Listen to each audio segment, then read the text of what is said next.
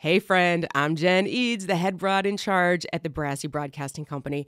I'm down here in my studio on a Saturday morning because I am so excited to walk you through this new tool from Libsyn, the podcast hosting company where I host all of my podcasts.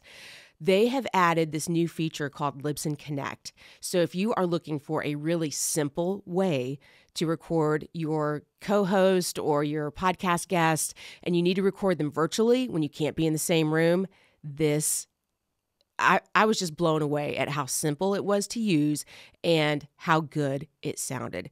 So I'm going to walk you through that here in just a minute. I'm going to open up my screen and you can follow along. What Libsyn has done with Libsyn Connect is they've added this feature within Libsyn. So if you're currently using the $20 Libsyn plan at the time that I am recording this video, this Libsyn Connect feature is included within that. And I used it this week to record my jiu-jitsu podcast. Normally I'm in the same space with my co-host, but because of schedules and all sorts of things, we had to record virtually. So I had the perfect opportunity to test this out. And I have to tell you, I was not disappointed. I'm actually over the moon because it is so simple to record virtual podcast interviews now, and it sounds really good.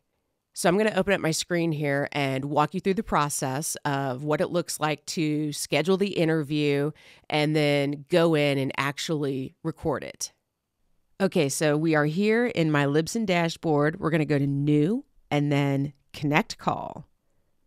And here on the calls screen, you can see that I've got a couple of recordings that are already done. This is where they live so that I can come back in and access them when I'm ready to download the recordings.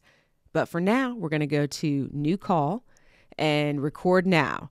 And we'll just call this Test 2.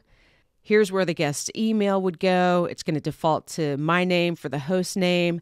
And I really like this bar down here because now you can give the guest an idea of how long this call is going to be. So it defaults to an hour, but say we typically do a 30-minute interview, then we can switch it right here or bump it up to 45 or leave it set at an hour.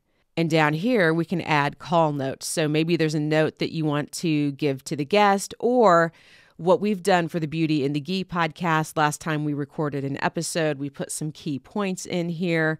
And it's nice because we can take this little button down here and share call notes with the guest so that they can also have access to those and edit them as well. You want to make sure that this button right here is set to create individual tracks. That's so you and your guest will be recorded on separate tracks. It will make life so much easier when you go to edit or when you send your files off to your editor. They will love you forever. And just hit start. Oh yeah, we got to put something in here for the call notes. We'll just put hi. Then we hit start. Now we're in the call setup screen, and pay close attention here to your mic. Hit the wheel, check out the drop down, and make sure if you are using an external microphone that you have it set to the microphone, and then this is going to show you what your level is. And then you're just going to click on Join Call. And here's what it looks like. And when you're ready to record, hit record. You can see the call notes popped up over here. And then there's also a live chat feature that allows you to chat back and forth with your guest. And then if you want your guest to be able to edit the call notes, here's where you turn that on and off. And then when you're ready to record, hit record.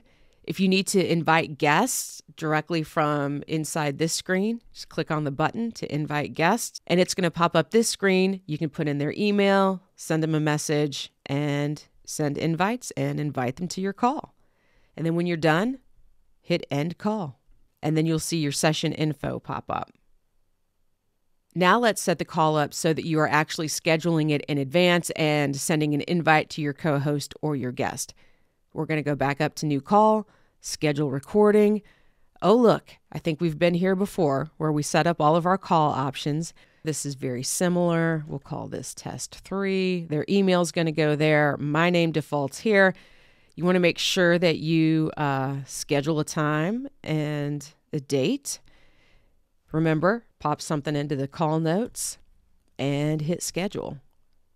And then you can see it pops up here in your scheduled recordings. You can go into here if you need to edit it, and we can go back.